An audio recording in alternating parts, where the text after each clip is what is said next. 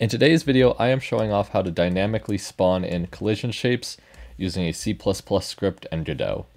And this is possible due to Projekt Jenova, which is an extension for Godot allowing C++ scripting.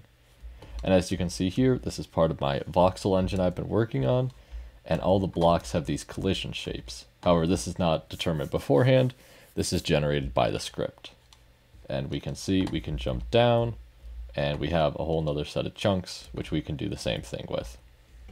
So in our code, this is our chunk.cpp file, and this is how we generate the collisions.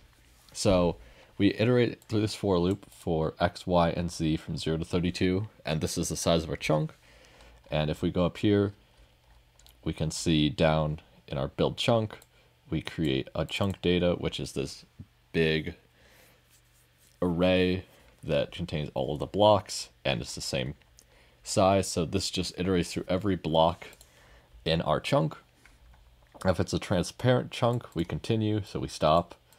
If it's not one of the edge blocks, and every block around it is not transparent, then we also continue, so we don't do anything.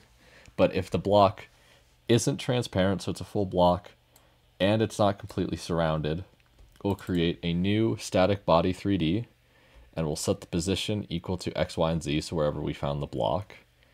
Then we'll create a collision shape, and we'll create a box as well, and we set this box's size to be 1 by 1 by 1, and we set the collision's shape to be the box.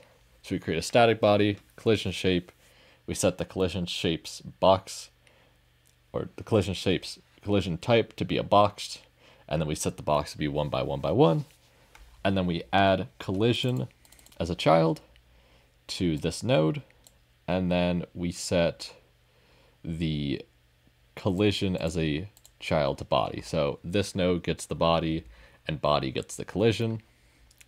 And then at the end here, we set the body's owner equal to this node, and we do the same thing for collision. And this may not be the most efficient way to do it, and I've been looking at trying to do, instead of spawning in a separate collision for each block, trying to do one collision for chunk and using the polygon collision. However, I haven't got that to work yet. And you may be able to optimize this further and like check adjacent chunks or only do faces. But for now, that's all I got. And not that it pertains to the collisions, but if we go down here, when we call this, what we do is in our world file, we create a bunch of chunks. We create a 3 by 3 by 3 grid of chunks, and then we set the position of the chunk. We add the child as a chunk to world, and then we add it to a chunk map. And then for each value in chunk map, we call generate mesh, and this is the code down here. So we get this node, we get a reference to multi-mesh, which is attached to the chunk here, like so. And then we set use custom data to true, set the instance count to I, we create I up here, and then we iterate through all 6 directions, and we generate faces for each of those. And then at the end, once we have all the faces, we generate the collisions. All right, and if you want to learn more about how this part works and what emit faces does, you should click on this video where I walk through exactly that and how to make a multi-mesh in Godot. And until next time, see ya.